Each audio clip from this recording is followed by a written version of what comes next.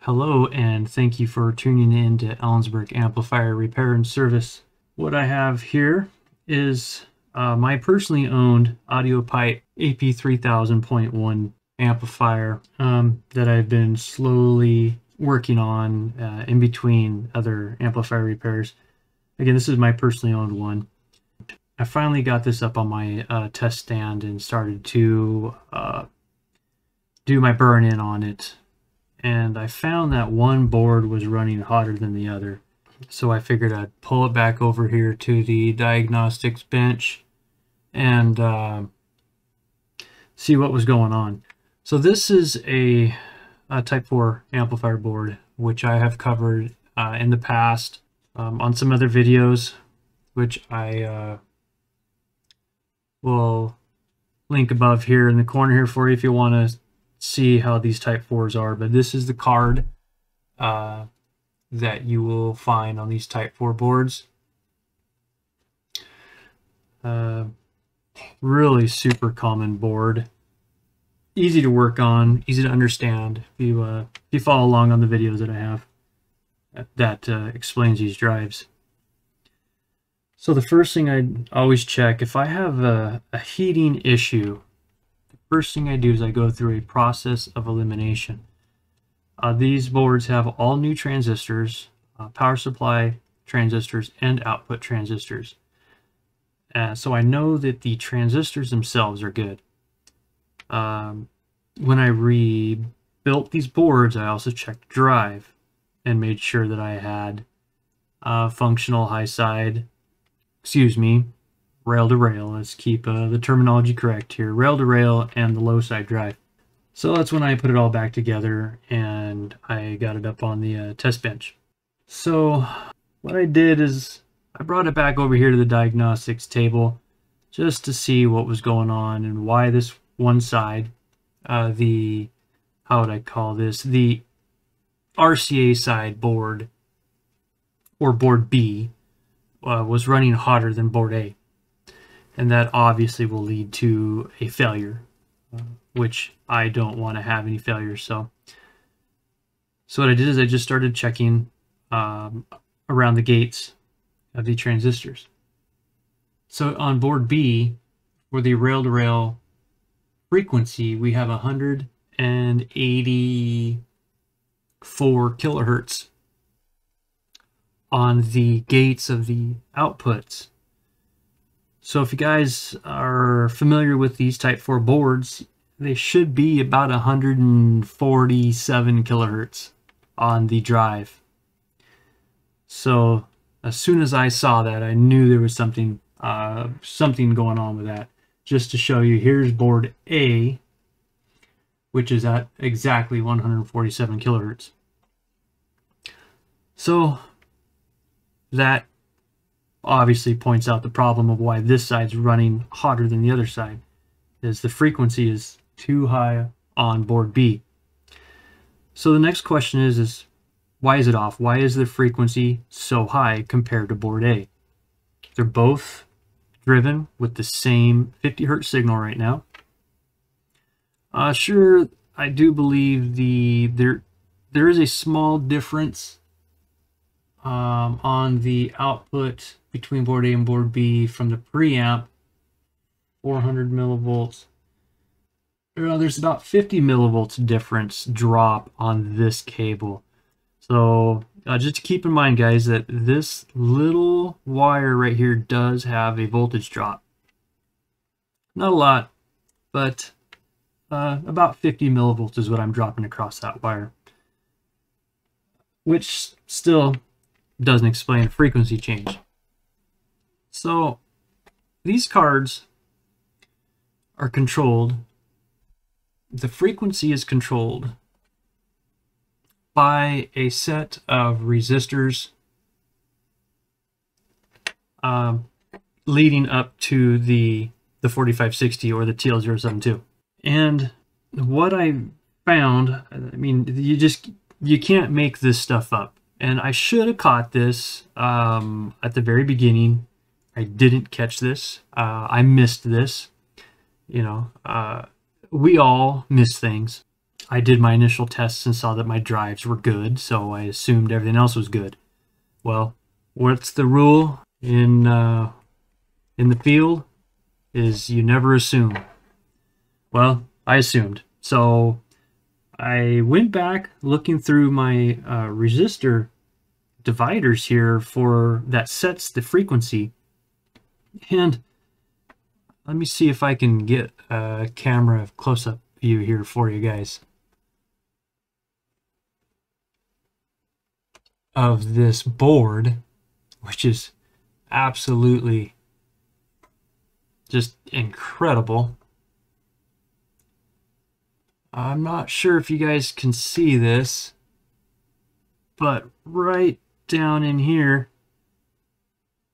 there is a resistor sitting on top of that resistor, and this resistor here is the wrong value. Now, I did not perform anything on these cards. The drives were still good, so I didn't change any ICs. The TO072s or the 311. This is all original on these cards.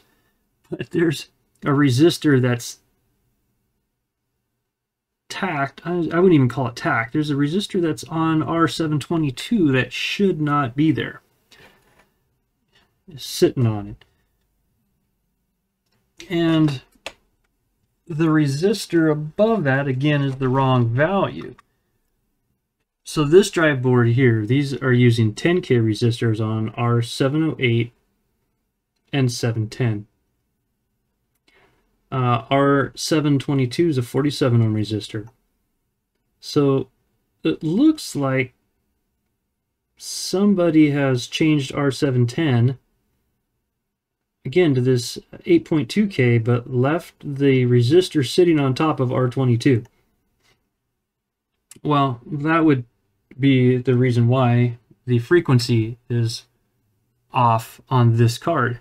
Is R710 needs to be a 10K resistor.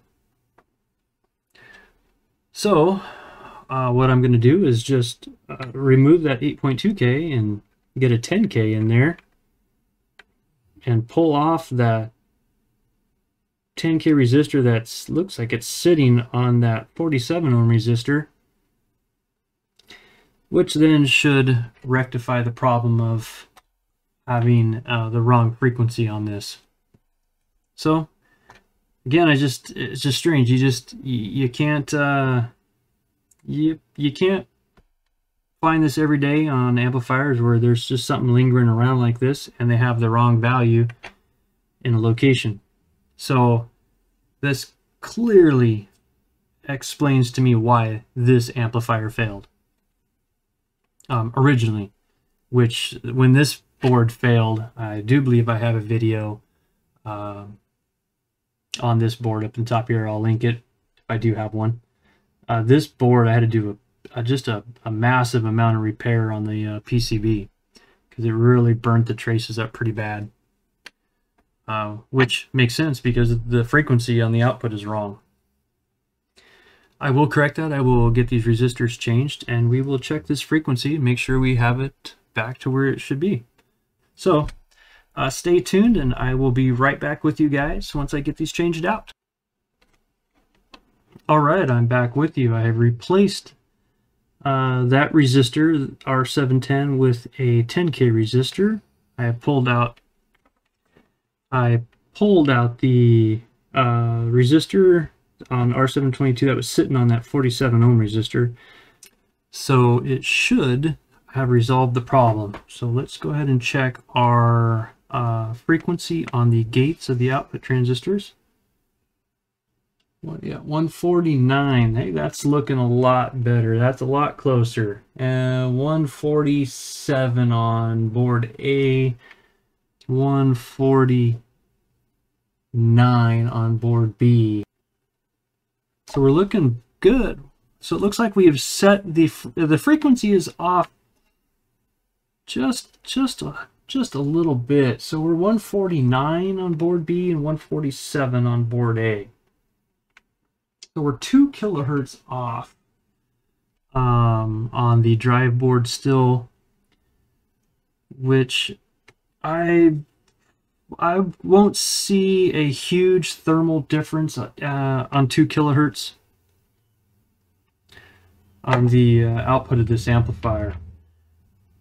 So just by finding that resistor issue there, I do believe we have solved the problem of the difference in the rate of heating between board A and board B. So I just thought I'd point that out here. If you guys are working on dual amplifier boards, double check your frequencies on your output stage, on your gates, not particularly the output itself after the inductors, your frequency of your input. I mean, that really isn't going to tell you much, but your gates. You want to make sure that your both boards or multiple board amplifiers are switching at least in the relatively same frequency range. So I was off by 40 kilohertz, which obviously you would see a heating issue between 40 kilohertz on a frequency. So just another video for you guys to help troubleshoot and diagnose these boards. I saw a comment on, I do believe, my original video of the repair of this 3K about why one board fails more than the other. I'd have to go back and read the comment, but just by rebuilding this amplifier and spending time with this, I think I can come to the conclusion that it's either A, bad transistors, worn, just tired transistors, or B, you have a frequency change between the two boards. So I do recommend you just watching your temperatures as you're thermal cycling your amplifiers, which I hope all you guys are doing. Is before you send your boards back out, please, cycle the amplifiers. I use a sweeping input signal from 20 hertz to 250 hertz.